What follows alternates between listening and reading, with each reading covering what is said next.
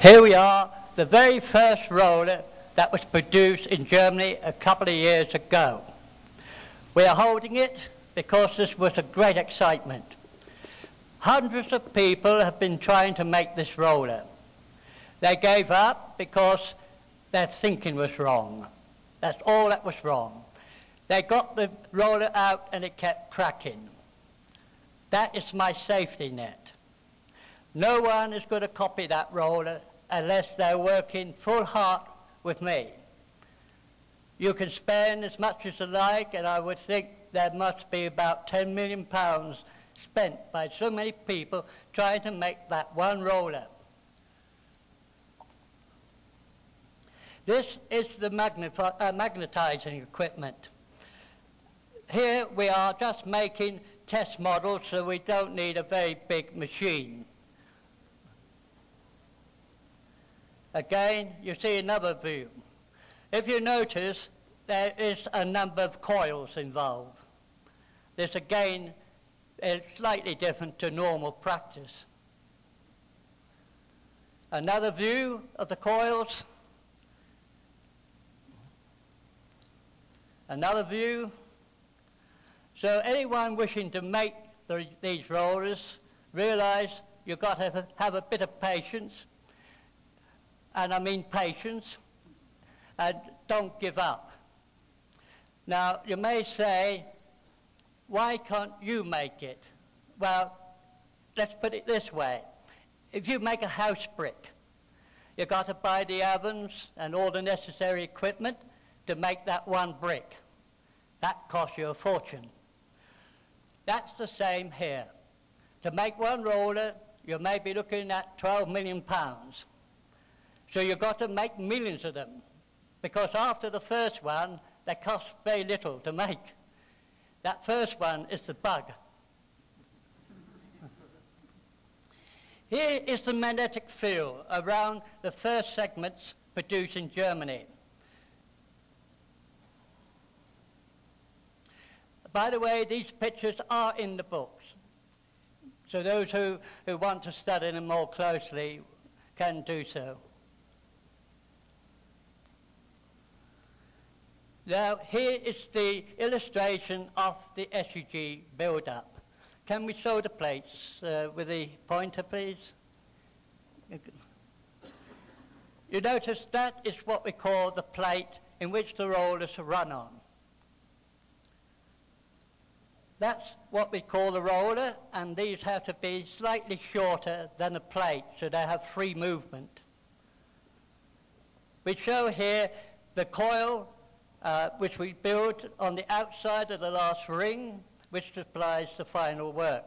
The only difference between this machine and the conventional machine is that this is the prime mover. The coils is standard practice. Notice we've shown 4 colors. That represents the different layers of elements which are compressed to form the plate. The same must apply to the rollers. The weight or the volume of the plate must be equal to the weight or volume, whichever you like to say, of the roller. Therefore, each roller in itself is a generator of its own.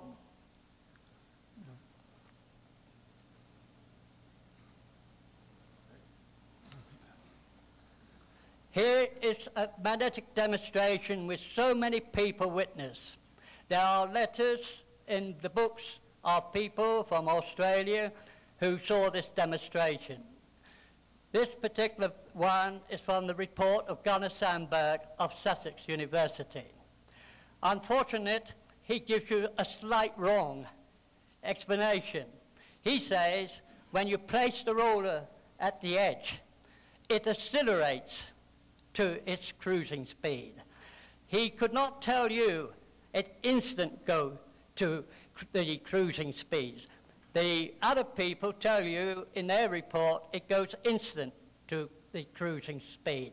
Why should Gunnar Sandberg say it accelerates? The reason is this. He works in the electrical department of Sussex University. He should know why it goes instant. and he does not know. It baffles him.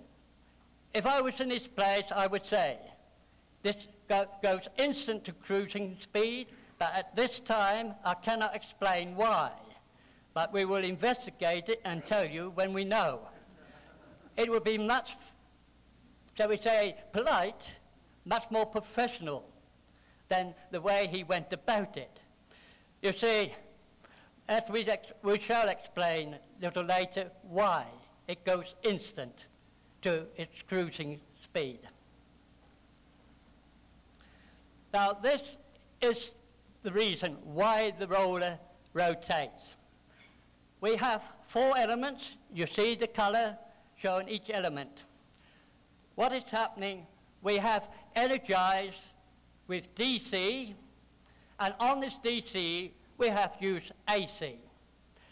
The AC and the DC must be switched on exactly at the same instant. The AC must be at 0 point, and it must be on the upward climb. It must switch off at 0 point on the complete of a cycle. If you fail to get that right, the AC will erase the DC. But if you get that timing dead right, you're left with thousands of little pinpricks of forces. It is difficult at this time to say if these are true magnetic points, or whether we have got surges of electrons on one side and surges of holes on the other side. But one thing is certain, that if the plate and the roller are magnetized precisely the same, we have a strange position. And it says, you have got one pole there, but you don't have a pole there. The pole is over here. The next pole is above, that is not in line. You have a wave. What happens is that when you place the roller on that plate and you let go, the magnetic field lifts the roller. But at the moment this happens, eddy currents form. It pulls the roller down. If your sums are right, they balance to a point where the roller floats. It does not touch the surface. There is such a torque that the roller must rotate, and it rotates on its axis. Now, if we only have 2 lines of magnetic force on each end and 2 on the plate, it sits there, smiling at you. And that's no good to us. So what do we do about it? The answer is simple. Do something. I take the bar, I cut it in 8 segments. Now, I do the energizing again on each segment. Now we have something completely different. We have still got the 2 outer ones, and they fit on the plate with the 2 on the plate, and the roller cannot move either way, sideways. But now, you see, we have gotten 6 more runs of these mysterious poles. They are exerting a force on the plate, so it accelerates. Another beautiful thing about this is you just drop it on the plate and away it goes. And they say, how did you do that? I didn't do it, that did it. I look at this and I say, why do we always take the hard road? Because when you drop the next one in, it just sorts itself out. It finds its opposite point to the one operating. Every roller must go the same way. No matter how many plates you have, they will always go the same way. Now the question is, how do we find how many rollers you want on the first plate? Because we obviously need to know that we got a steady output. Well, the sum is quite easy. You take square 3, you know the answer. You're all going to say 9. You're wrong. It's 9 fields. Every field has a value. When you calculate these values out, it is the sum of each column or each row or the diagonal. It's the answer to the material quantity you need. Every element is defined by that square that you're going to use.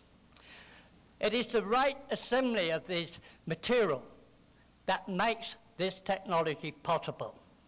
When you do the magnetizing of each segment, if you got your sums right and you powder it with fine dust, you're looking at a magnetic field you have never seen. It is a bicycle wheel. It is exactly the spikes of a wheel. When you turn it up on its running edge, you just have this wave pattern. Holding it separate, that's nothing. There's no reaction, nothing. As soon as you put it on the plate, you have instant reaction. But it is instant. Whatever the cruising speed is, it travels instantly, it's free to go. There is no acceleration. We'll now take the next view. As you see, what we have is actually two waveforms going one direction, and then we actually got two others going in the opposite direction. We'll look at the next. Now, this is an enlargement of one of the plates, and this actually is a true plate. We give the measurements, we show you the ingredients we use. As you see, we use a rare earth at our outer edge. Then you see we use a nylon, and I like to say why I fancy nylon.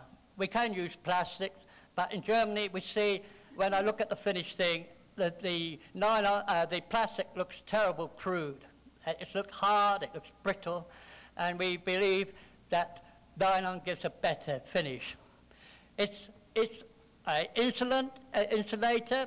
It has a double gate. But there are three classes of nylon 66. That's what we call a positive charge. This is where the manufacturer takes away electron from each molecule. You can have a neutral, which is the standard one. Then you can have a negative charge. This is where they add an extra electron to each molecule. And it's the negative one I use. Next to that, we take an ingredient. It can be iron or any other of the magnetizing materials. And then on the outer coat, we put one which will not magnetize. But it must produce an eddy current when a magnetic field comes in touch with it. That is the basic of it. We'll explain how and why it works later. This is how the SEG looks. We only use 3 plates. You can use 4 or 5, but then you've got to consider if you're rich. If you're rich, of course, you can put more plates on. But this is a prime mover. It can be used as a home domestic power plant, which we are now developing. It can be used as a car engine. It can either be put straight in the wheels, or it can be put in where your engine is and 4 electric motors, 1 on each wheel. You've got the energy, you can run at mains, you can run higher if you wish. We can also use it for powering trains, we can use it for aircraft, and it is used on a very large scale to power our levity discs, as they were called. Here is basically what they look like. If you can consider a bull race, that's what we call them in England, that is exactly what you're looking at in this generator, except you do not need any housing or cage to hold them. This is 1 ring and the rollers, to give some idea of what we're talking about. This is a completed one.